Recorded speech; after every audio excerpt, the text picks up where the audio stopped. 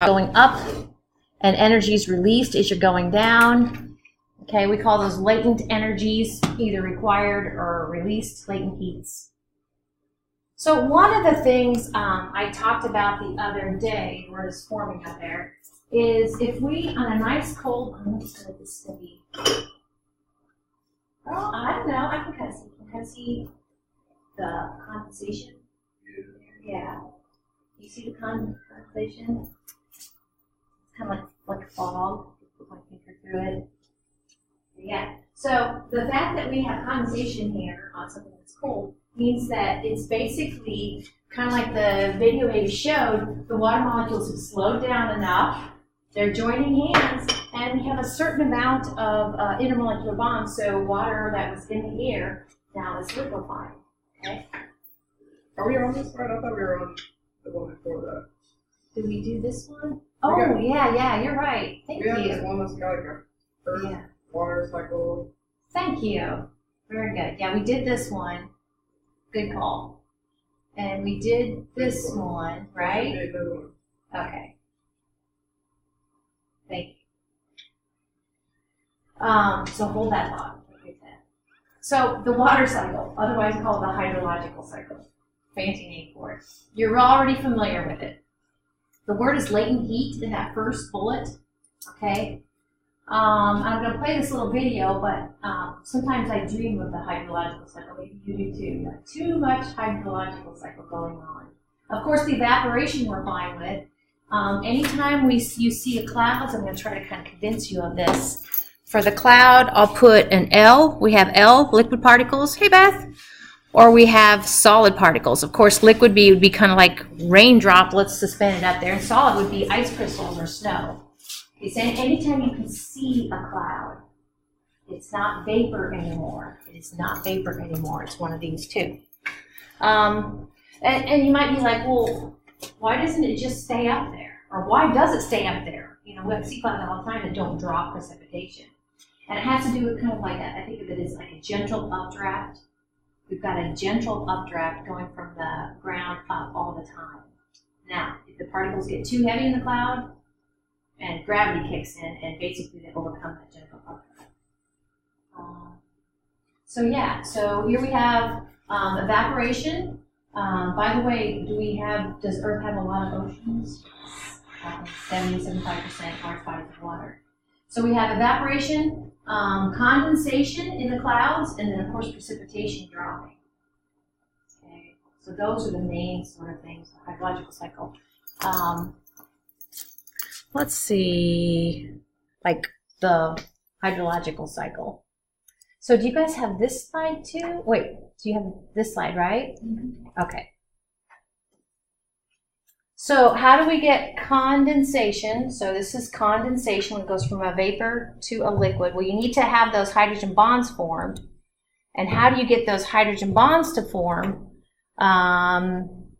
There are two kind of reasons why you can get those hydrogen bonds to form. One is temperature, and one is actually how many water particles do you have there that might want to shake hands and go ahead and liquefy to condense. Humidity in general is by what we talk about how much water vapor there is in the air. The term humidity. And some people's hair does funky things when it's humid outside. There's all sorts of interesting natural things that happen in high humidity. Doors swell, okay, that sort of thing. So if you have high humid conditions, then it's likely you can go ahead and have enough volume of gas particles to go ahead and join hands and to liquefy. The other one is temperature. So those two things, okay? So humidity makes them kind of close together so they can connect. High humidity does. The other thing is about temperature. Temperature kind of cools them down. When we cool something down, we kind of slow it down. I'm going to kind of make this is showing me how fast it's going. Kind of slow it down, and it can go ahead and condense too. So those are the two things. So if you're wanting to get water to condense, those are your options. Oops, do we have, sorry, the word is slow. So to get this, we call this condensation. And you can either have lots of humidity or cooler temperatures. So that's kind of like, you know, I tried to get water to condense on the outside of this cold beaker, but honestly, the best time to do that is like in summertime when it's really humid outside and you have a cold beverage. High humidity, but it's like, oh, I got all sorts of water vapors that are ready to join hands. Okay, and I'm cooling it down. So that's kind of how we get condensation to happen. There. Kind of set another way. What favors condensation? High water vapor and cool or low temperatures. All right. So here's a thought for you. I have 3 pictures to kind of show you. And each picture, think if you give it a little bit of time. So we have this nice sealed box. It's at 20 degrees Celsius. And in the box, I've got air, but it's dry air, no water vapor. This little gauge up here is going to detect the water vapor. Gauges are great. Gauges are great. They actually are measuring this bumping around that we have gas particles doing. That's what that pressure gauge is. All right, now, picture I had saran wrap. I'm going to remove the saran wrap over the water. Okay, word is sealed, sorry. Word is sealed. Okay. Word is evaporate and condense. All right, so now I have removed the saran wrap, and just a natural thing for these liquid water particles to do is they're going to start to go ahead, and some of the liquid ones, are going to go ahead and have enough little kinetic energy of themselves to break their bonds with their buddies and become a gas. It's just what it will do. It will do that. And it will do that for a while. Notice that we have this, and the numbers are important here. We have 3 evaporations and we have 1 condensation. So notice what happened to the pressure gauge. It went up. So we give it a little more time in this. Now we have moist air. It's not dry air. We give it a little bit more time. Okay. The word is equilibrium for that 3rd bullet. Now let's look at that 3rd one. Okay. So what's different? How many particles do we have evaporating?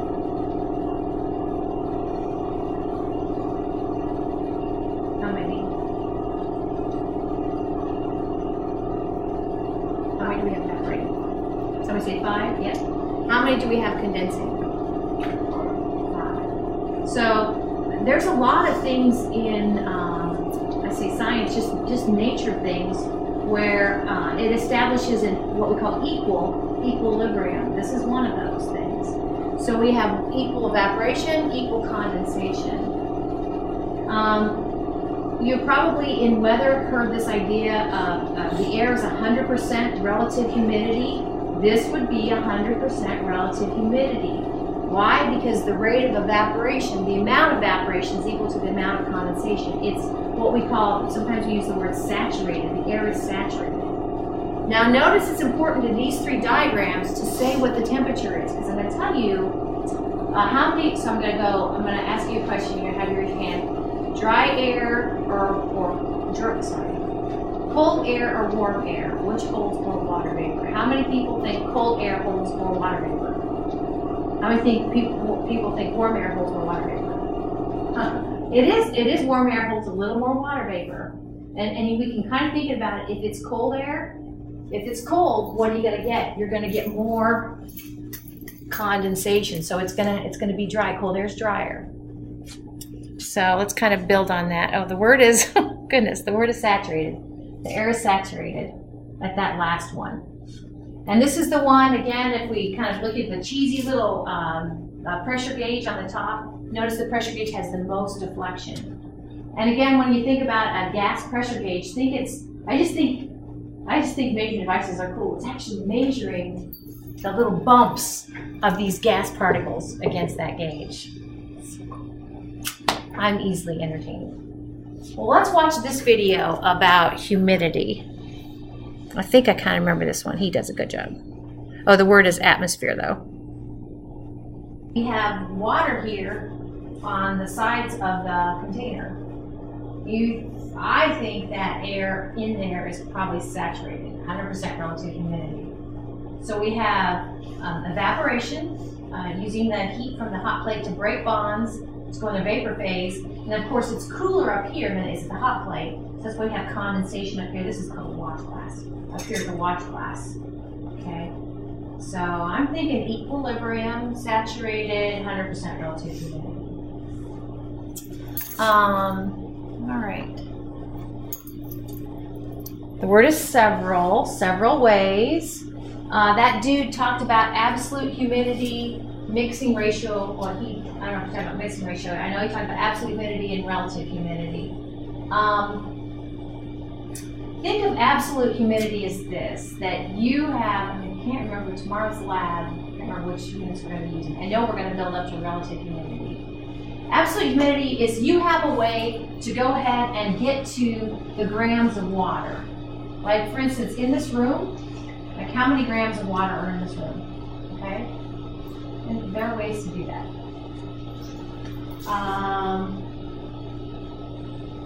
So relative humidity, mixing ratio. So absolute humidity, here's an example. No? So here we go. Here we have a chunk of air, and those cute little Mickey Mouse things, those two white things are the hydrogen atoms, and the red thing is the oxygen atom. You can see that they have a lot of motion. So this is what it's trying to show you, vapor particles, okay? So in this case, they went ahead and we happen to have a volume of 1 cubic meter. The mass of dry air is 1 kilogram. They went in that volume of 1 cubic meter, they went ahead and came up with 20 grams of water vapor. So to get the absolute humidity, all they did was take this number, 20 grams, divide it by volume, 20 grams per cubic meter, that's it. Now mixing ratio, So here's the deal. One of the things, how would you describe this chunk of air versus the other chunk of air?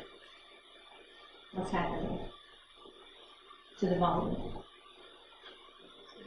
It's getting bigger, yeah. And one of the things I'm going to try to convince you of is that actually, and I would call this a vertical, like we're going up vertically. One of the things that air does is if it goes up vertically, which air does, it expands. Weather balloons, oh wow. So weather balloons, they fill them with, I think it's helium. And basically they start out, and I've seen videos like this, they start out about the size of, about as much as you can put your hands out. Now, as that helium-filled balloon goes up, the volume gets larger and larger and larger and larger. So basically, up at a certain elevation, oh, by the way, so the way weather balloons work is they are carrying a little basket, a little gizmo, and the little gizmo has a little parachute. That's cool. Because at a certain elevation, the volume of that weather balloon is going to be about the size of a house. Wow. So of course the latex can't support that volume, so the latex breaks, and then this little gizmo thing has its own little cute little parachute, which I want to find one of those one day. I don't know. But my point is, if it rises, it expands. So let's see what consequence that does to relative humidity, because we have grams, which are still 20 grams, but now we have a new volume. Now instead of 1 meter, we have 2 cubic meters. 1 cubic meter went to 2 cubic meters, doubled. So of course that means that our absolute humidity, now we take 20 grams divided by 2, and we get 10 grams per cubic meter. Okay. Well, let's see what mixing ratio does. Mixing ratio then, when we look at these two kind of elevations, these two parcels of air, it's going to stay the same, because all we're doing with mixing ratio is we're taking that 20 grams in both cases, we're going to divide by the mass of the dry air. The mass of the dry air did not change when it expanded. Okay, So that means the mixing ratio down here is 20 grams of water vapor per kilogram of dry air, 20 grams of water vapor per kilogram of dry air. So one of the things we have with absolute humidity is as the volume changes, it changes. Yeah, I kind of threw this at you. Warm air will hold more water vapor than cold air. One way to think of this, and I used to get these more mixed up than I do now, but in my house, we are humidifying our house right now in the wintertime. In the summertime, we dehumidify it. Okay, and the reason is, you figure your house, it shouldn't be 100% sealed up. It shouldn't, to be a healthy house. It needs to breathe a little bit. Well, it breathes when you open the door and all that. But there is an exchange to a certain extent between the outside air and the inside air. So that outside air is very dry, and the colder it is, the drier it is. I'm going to kind of talk about it. I have a graph here to show you how dry cold air can be. Okay, so it finds its way into our house. It's dry, we get dry. So we humidify it. It saves our musical instruments and makes us healthier. So the word is relative humidity, called RH. I need to say what AC is actual water content and MC is maximum water content. And sometimes when I get to this topic, I kind of do it this way. The actual, you have to measure it, like you have to have some sort of measuring device, and the maximum content you look up on a table. You look it up on a table.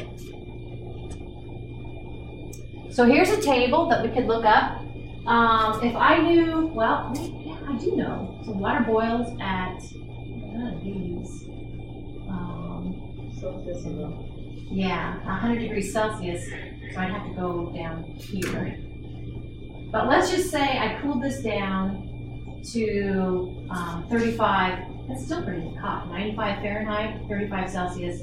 If I cooled this down, then and I went ahead and kept it covered, it would still hopefully be in equilibrium.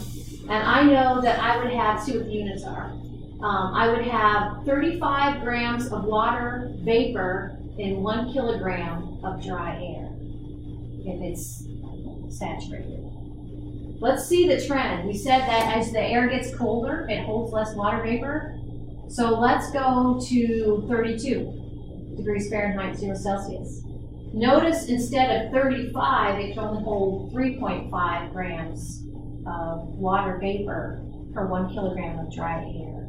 So that's kind of the holding. Now, I put the word holds in quotes because it's not really holding the water vapor, but okay. So these would be the MC values. These would be the maximum values we use for our, how close are you to 100% relative humidity?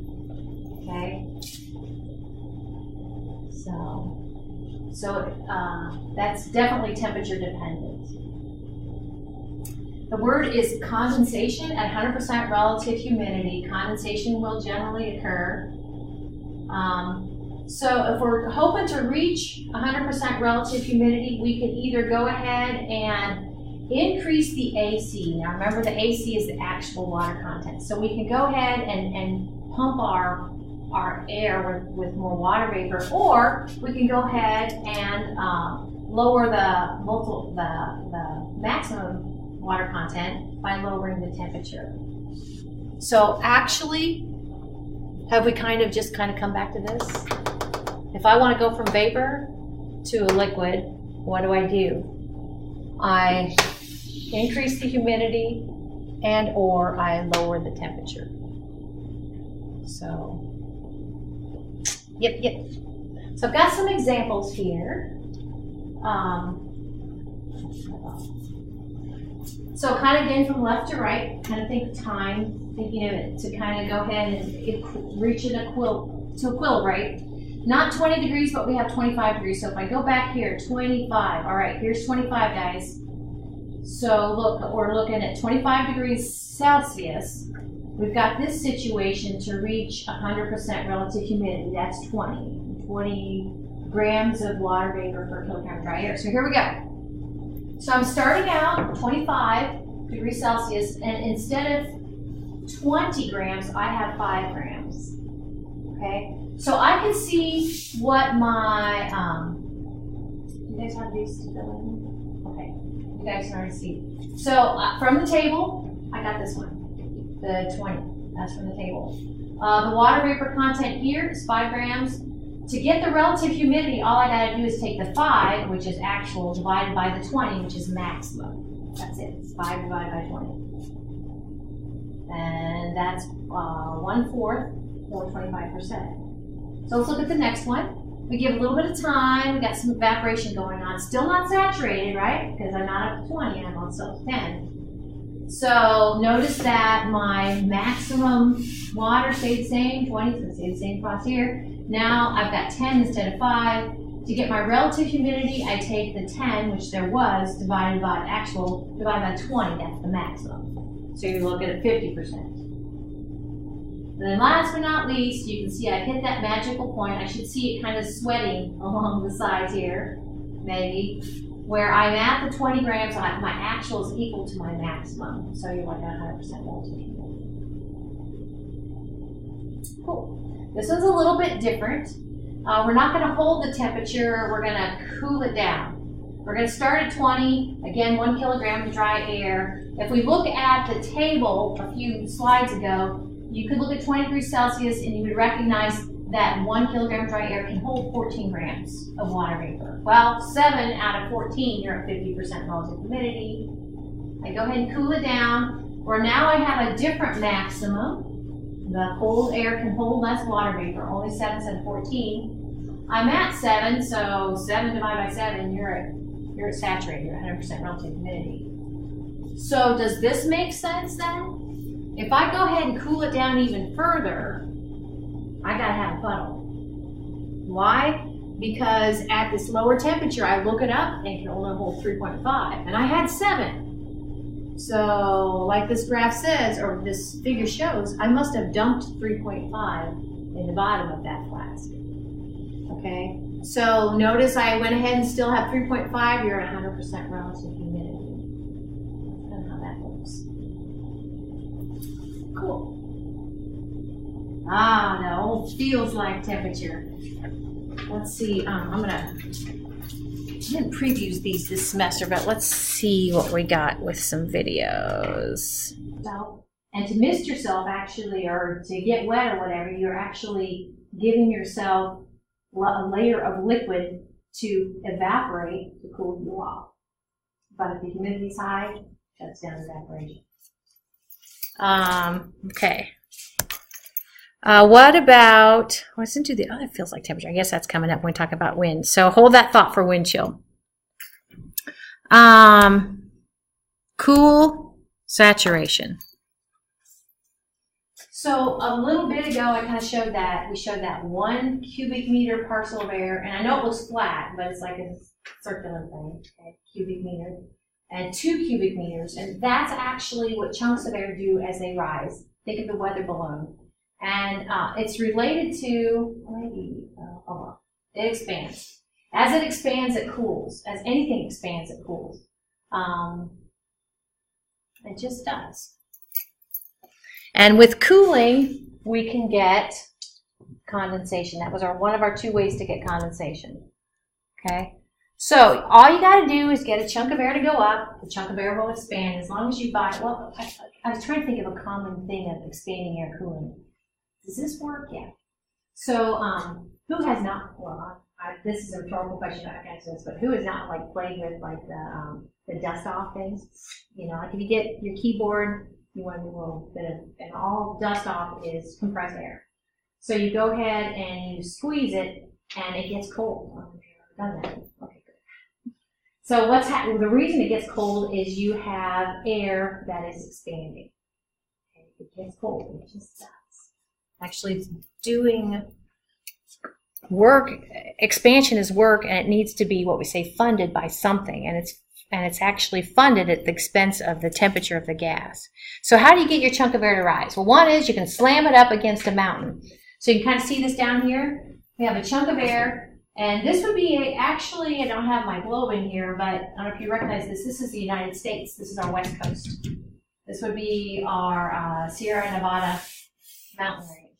So you get chunk of air to slam up against there. And by the way, one of the things you might already know coming to this class is I have a map of the United States. We generally kind of have this westward generally, air kind of coming from the west going to the east. So slam it, it goes up. We call that orographic lifting. So chunk of air rises, expands, cools, and you see condensation. That's the clouds. Well, how else can you get? That's called orographic lifting. Kind of weird word. Here's another one for you. We'll be talking more about this. We can have what we call down here. I don't know if you guys can see it very good. Maybe I'll kind of blow it up. We have, whoops, sorry. Maybe. Go back. This one. Oh, well, anyway. What I'm trying to make it big is you hopefully see this red warm air and this blue cold air. Those are what we call air masses. We'll talk more about that. But where air masses meet, we call that boundary up front. And actually, that's one lifting mechanism. The cold air is nice and stubborn cold, and the warm air is kind of a little more fun, a little bouncy, and so it'll go up and over. That's called frontal lifting. And then here's one for you. This third one is by this third picture over here. So this could be on a potentially sunny day, and this could be, if you've ever flown in an airplane, you've kind of seen the kind of crops with their nice, cool, straight rows. All this is trying to show you is we have a spot on the earth that's a little bit darker. What happens if you wear a dark shirt out in the summer, time in the sun? You get hotter, yeah. And that's all this is trying to show you. Kind of a darker region. You get hotter, this chunk of air is getting hotter. And if you've ever used the old adage, warm air, not higher, but warm air rises, that's all it's doing.